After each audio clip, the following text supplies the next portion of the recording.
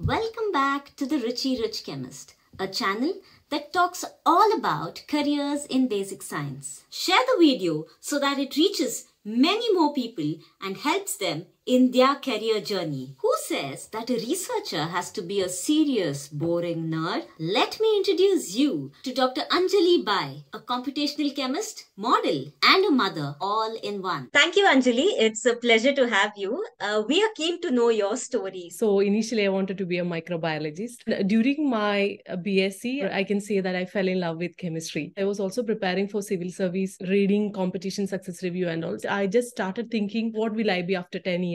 Then at that point, I just felt like I didn't want to leave chemistry. After your master's, you went into the industry. What made you leave the industry and how did you get into a PhD? I got into Syngene International Limited because of the campus recruitment as a research associate. But later on, I understood that to progress in this field, I may need PhD. And I also had intention to go to live and learn outside India. And I also used email, but I didn't get any email back. So I resigned my job and 6 months I went for a coaching. Now I cleared CSIR NET with an all India rank of 63. So I had several interviews from IIT Mumbai, IISER Pune, NCL Pune, and also IICT Hyderabad and CSIR NIIST Trivandrum. Then I cleared the CSIR NIIST interview and I got into my PhD. How difficult is the CSIR NET exam? It was indeed difficult. My master's was in analytical chemistry. We get only 2 questions from analytical chemistry. So all the other questions comes from physical, organic chemistry, organometallics, and so many other subjects. So we need to have in-depth knowledge. It's not a direct question. You need to know the mechanism. Than mugging up, we need to know the core of the subject. So we need to have thorough preparation. I tried it during my master's. Twice I failed. So without the coaching, you need to be prepared from the first year of master's itself. Collect the previous question papers and try to solve the questions. Dedicate some time every day. And also you have so many choices. If you're thorough in at least 2 subjects like organic chemistry and physical chemistry, you can clear the exam. It's not necessary that you have to go for coaching. Consistency is the key. Yes, exactly. I've had the previous interviewers on my channel who spoke about doing PhD abroad. Did you feel you were lesser privileged as compared to people who did PhD abroad? Definitely not. Our lab had all the facilities. Compared to my Korean lab or Singapore lab, I would say my Indian lab was much better in terms of the resources. Moving to a lab with a CSIR, you had the confidence that you have the 5 years fellowship. Only the standard duration in India is 5 years. Whereas in Korea, I had seen people completing in 3 years, 4 years. So what does computational chemistry involve? What is a usual day in your life like? Computational chemistry, just like any researcher, the difference is we are using computers and doing the research. We are simulating the molecules and we are studying exactly, we are solving the research problems with the use of computers. Unlike the other chemists, we don't need to wear the lab coat. So you avoid the stink, the fragrance of a regular chemistry lab. Yes, but I really miss that. Give us a glimpse of what your PhD research was like. My research was on density functional theory calculations applications. I predicted the reactivity factors like reduction potential, activation energy barrier, etc. for industrially interesting complexes. One of my projects is also the absorption and emission properties have been predicted using computational tools.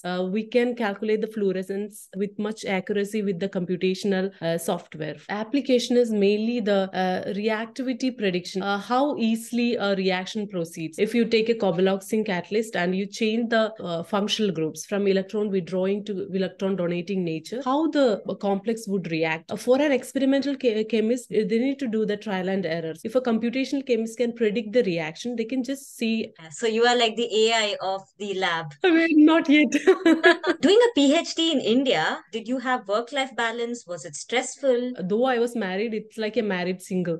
So it's like I didn't have a child back then. So it was like my place is lab. So I spent hours and hours in lab. After 3 years of PhD, at some point I realized that I was more into work and I wanted to see people outside. And I went to TEDx talks. I was scrolling through Facebook and I got advertisements calling calling for modeling. Luckily, I got selected. Then I walked on ramp. On the same stage, there were Radhika Apte, so many celebrities. After an year, again I entered Mrs. Kerala finale. Whenever I meet people outside, I learn from them. It's not that once you're doing a PhD, you disconnect from everything. After your PhD, you did a postdoc in South Korea. How did you get into a postdoc position? I emailed the professor and I got a position, and the funding was from oil refining company GS Caltex. There have been several fellowships like Humboldt Fellowship, Marie Curie Fellowship, and JSBS Fellowship. Also, the professors may have their own funds, so you can apply if you are in the same field. My priority was Korea since my husband was working there. You need to